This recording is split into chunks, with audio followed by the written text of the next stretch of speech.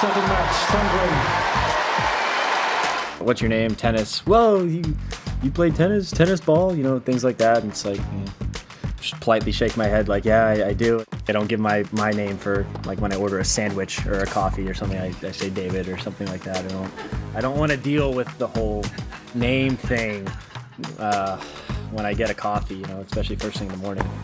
That's just not letting your opponent in at all. I've never qualified for a slam. I've played here in qualies maybe 4 times, I think, and I've never made it to the last round of qualies. So when that happens, you know, you're thinking a 3rd round of a slam.